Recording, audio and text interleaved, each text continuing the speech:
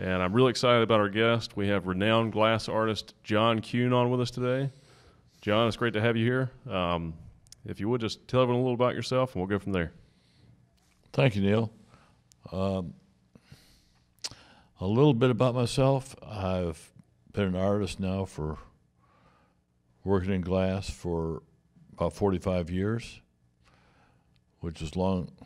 That's a lot of years. It's a big number. Yeah. If you'd have told me at the beginning that that's how long it was going to be, I would never have believed it. Because looking ahead, it's a much bigger number than looking back at it. Well, I've only been alive for 40 years. So. Yeah. That puts everything in perspective, doesn't it? Yeah. But I got out of grad school, and a piece of my thesis exhibition was juried into an exhibition at Corning Glass Museum called New Glass, which then traveled around the world, and I got picked up by a few galleries. I tried to get teaching jobs, but nobody would hire me, so I didn't know what else to do, so I went out and started a studio, started making some stuff. I've always said that I'm doing this because I wasn't qualified for anything else. What you're doing, what you should be doing, clearly. Apparently. Yeah. So what did you? What was your education? Well, I got a Bachelor of Fine Arts in Ceramics and had a pottery studio for a while. Where was that at? What college? At Washburn University, Topeka, Kansas. Okay. And had a studio there, and then moved to the East Coast because I wanted to go to Virginia Commonwealth and get a further education in furniture design, which I did.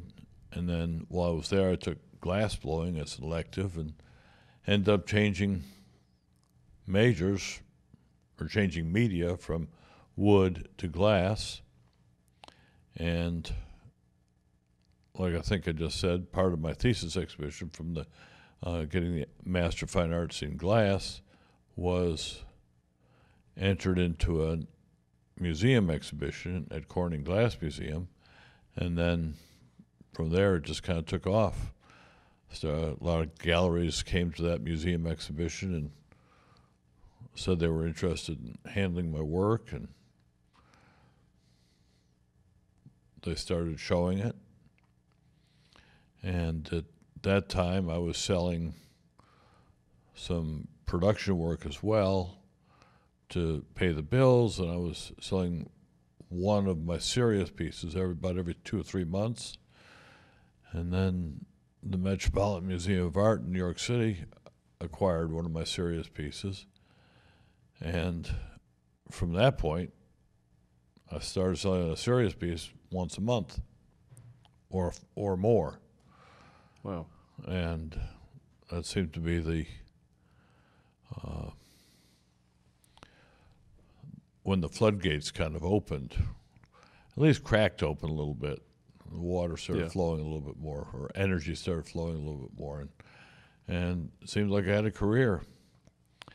So I didn't know what else to do. Yeah. So I just kept at it. And then some more museums. And what year was that?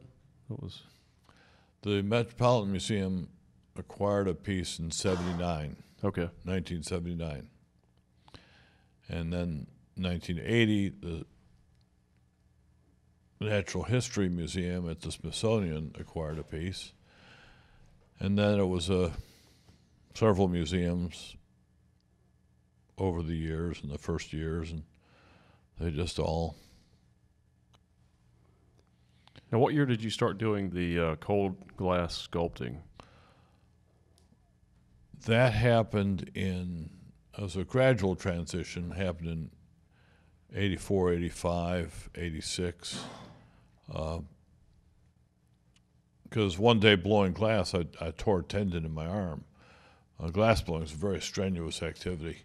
So I tore a tendon in my arm and then had to have surgery, and it became apparent that glass blowing wasn't something an old man's going to be doing. Right, yeah. So I just decided I had to develop something that I could do when I became old. Yeah. And I'm still looking for that. When I'm going to get old, I mean. Oh, yeah, you're in great shape, man. How old? Thank are you. No. Well, I have a 5-year-old son, so I got to be young. Yeah, that'll keep you young, I guess. Yeah. Something like that, or make you old. Yeah. But I'm 72. Yeah, that's incredible. Yeah, I know that you do a pretty strict vitamin regimen and stuff like that. So Got to. it's working. You got to. You got to do Yeah. all kinds of things. The older you get, the more you have to do, the more time and energy and you got to spend on feeling good and staying healthy. Yeah, right. I know with the you're most well known for the cold glass sculpting. I've seen some of your blown glass, which is incredible, also. But the cold sculpting stuff's amazing. Like, it's unbelievable. And I know you're one of the first people in that. I guess one of the first people to do that art form professionally, at least the way you do it. And there's only a handful of people that do what you do. Well, there's nobody doing what I do. Right, yeah, or something But similar. there are others working with cold glass sculptures. David Hutchhausen, Michael Taylor, Bill Carlson, but he's retired now. Some names that come to mind. Tolan Sands, one. Yeah, you told me about him. Tolan Sands, a friend of mine, good friend. Yeah, his stuff's really nice. And everybody has their own look, their own aesthetic, their own. Right, yeah. And they develop their own technologies too. Tolan and I talk about technology fairly often. Okay. And we trade ideas and things, but he definitely has his own aesthetic. So that's nice to be able to share parts of it that we can share. Right. And still have our own identities. Yeah, yeah. Which is, of course, very important. Well, you're artists, so your work's going to be unique to yourself, I guess. Exactly.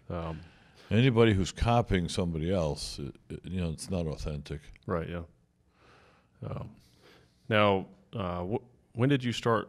You said it was 84 when you started doing the cold sculpting? Well, about that, I had to move from that studio that I was blowing glass in because I couldn't do the new stuff. And I moved down to North Carolina, moved to Winston-Salem. I had a patron in Greensboro, and she suggested Winston is the place to be.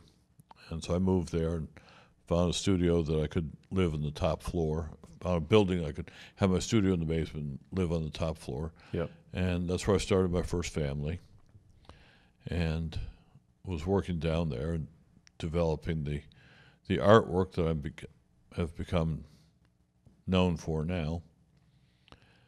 And it just kept growing, just kept evolving. The key was always, what I told myself then, was just to grow a little bit every day. And then at the end of the year, you've grown. As an analogy, if you walk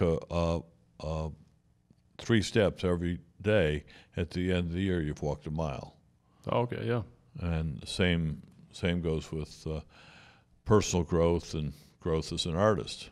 Yeah, I tell people with business to, if you can reinvest everything you can back into the company and just focus on growth, early on, then it'll be more successful. And you've always got to grow, though. It's always, when you stop trying to grow, then you'll go backwards. Yep. Yeah. I always thought about it. If you're not moving forward, you're moving back. Yeah, the fire burns out. Right, Yeah. right. Just so people have an idea, Jesse, can you pull up Instagram on your laptop up there and go to is it Kuhn Studios on Instagram? I think it's John Kuhn Glass. John Kuhn Glass. Okay. I'll give it a go. Yeah, see if we find out what we're talking, and I just want people to see your work too, because I came across your work and it's amazing, and then I found out you were local, you were North Carolina, and I was like, wow, that's incredible. And some of the pieces you've done are so intricate. I mean, they're massive pieces, and you've got thousands of cuts in this sometimes glass. millions. Wow, yeah, and it's unbelievable. It's like I really admire intricate work, and I think your work is about as intricate as it could possibly be. Thank you.